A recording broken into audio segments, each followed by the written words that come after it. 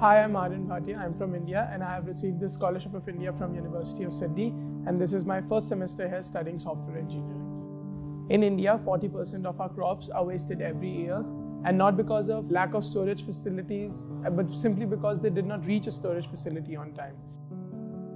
My idea is to create an application which connects the farmers to the nearby cold storage facilities and the markets. Currently, when the produce is made, the farmers simply do not know what to do with it, which is why it often goes to waste. But now, as soon as the produce is made, the farmer can simply update on the application that he has this particular crop and this quantity of the crop, and then the nearby cold storage facilities and markets can contact the farmer and make a deal with him.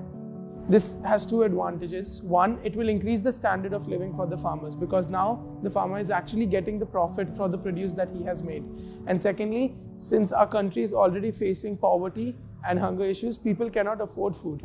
However, if this extra crop is actually made available to these people, then it can solve the hunger crisis that our country is facing right now. Receiving the Scholarship of India has been absolutely amazing for me because it has given me an opportunity to study at a world-class university like University of Sydney.